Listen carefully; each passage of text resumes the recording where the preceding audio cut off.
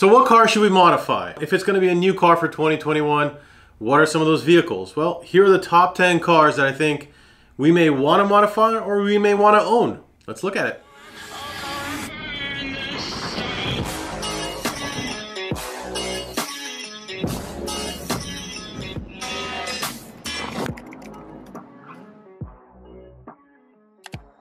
Hey guys, and welcome back to another Talking Mods.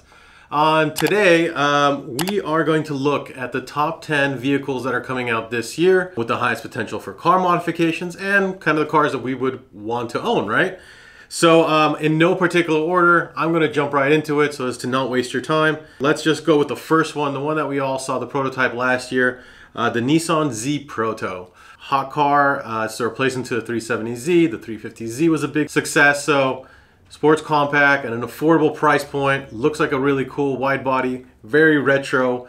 It's expected in Q2. I think this is going to be one of the top ones. And obviously, if you're modifying these cars, we're happy to do so at Mod Bargains. Yeah, that's our shameless plug if you needed it for these videos. Anyway, so the second one, the new Ford Mustang Mach-E. This is a new one that's been announced. The performance model is going to be about 3.5 seconds. I think that's going to put it at one of the fastest Mustangs out in production. I'm expecting it to be a very good price point. It'll have the independent suspension. Excited to see what Ford comes up with, especially as an EV. And if there is a tax credit on it, it only makes this car even more desirable. So the Ford Mustang Mach-E. So that's a pretty cool one. I think the GT Performance is going to be the one to get as well. The third one, this is the classic, iconic for off-road. I think this is one of the best in the off-road. It's expected to come out this year. It's the Jeep Wrangler 4xe. Another, this is, I believe, a hybrid electric with a gas. This is going to be a very interesting one. It has a lot of torque. Could be a real next step up for the Jeep. So in the Jeep community, tons of modifications will be available. I think that's another exciting one. Very affordable price point from what I've seen. And this one I'm really excited about. I think it looks amazing, looks great. Number 4, Ford Bronco, especially the two-door version. It looks incredible. I think it looks really nice. The 4x4 capabilities are going to rival the Jeep. I think there's a real, Ford's got another home run on this one. It looks really, really cool. I like it. Obviously, tell me what you guys think. All right, now, high performance, number 5. This one's, I think, super exciting. Probably maybe one of the last great NA naturally aspirated motors that we're gonna have. The new Porsche 992 GT3 that's gonna be coming out this year. I believe the GT3 is scheduled to be about 162,000, but there's gonna be a 6-speed and there's gonna be the dual clutch. I think those are gonna be, first of all, they look amazing from the pictures I've already seen. It looks incredible. I think that's gonna be, if you can afford it, that's a heck of a sports car. That might be one of the last great naturally aspirated. Expected this year, it could be a 2022 release, but it's expected at the end of this year. It's the new version of the FT86 or the FRS, the BRZ. It's going to be the new Subaru BRZ. So bigger motor, more power, which is always needed. It's still going to be a stick shift. It's going to be very affordable. It's a great platform to modify, lots of support in the aftermarket community. I think that's going to be another very, very, very big deal. If it does come out this year, I think we'll see a lot of support coming out for that one. Number 7, I think this will surprise you guys. Expect it again at this end of this year. Pictures look amazing. It's the new Genesis GV70 SUV. I think it looks great. Really, really sleek styling, kind of has that Italian flair to it. If you're thinking about an SUV, 375 horsepower, twin turbo, V6. It's got the limited slip, adaptive suspension. I think this one could be a sleeper and a home run.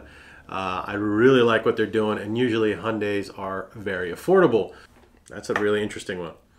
Number 8, it's the return of the Hummer EV.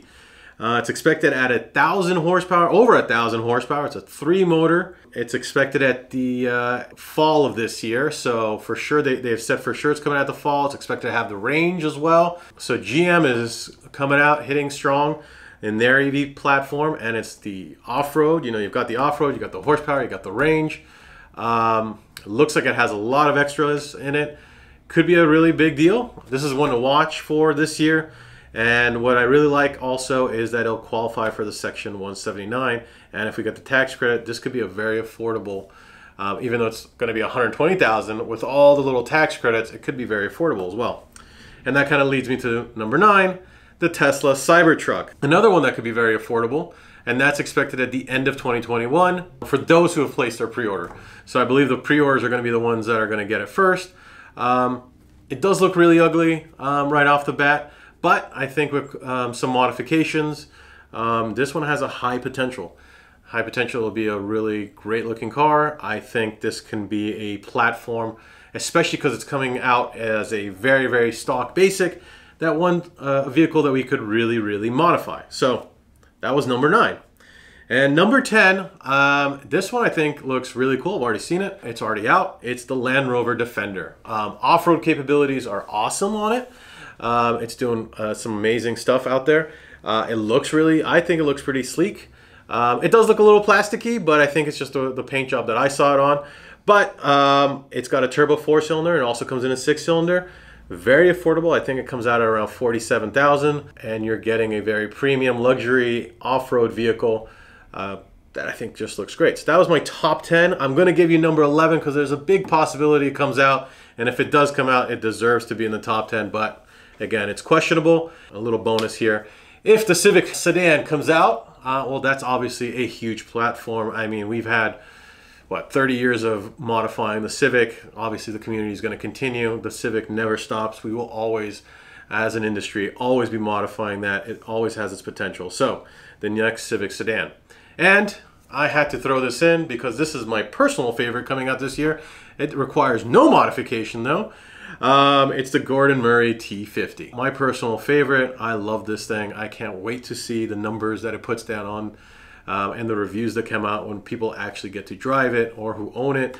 I've been watching as this car develops. This is my personal favorite. I've been watching it since last year.